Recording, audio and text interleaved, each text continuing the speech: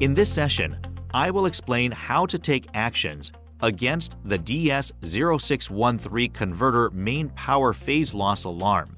You can check why the DS0613 alarm occurs after the machine is ready, NC screen is on, and AC 220 volt is normally supplied from the main three-phase power of the machine's power panel. The KM10 magnet on the power panel operates when the machine is ready.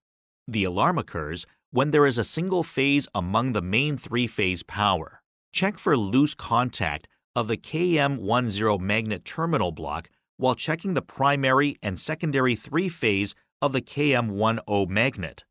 Also, check whether the three-phase is supplied to the secondary KM10 magnet and FANUC supply and check the cable. That is the end of my explanation on how to take actions against the DS0613 Converter main power phase loss alarm.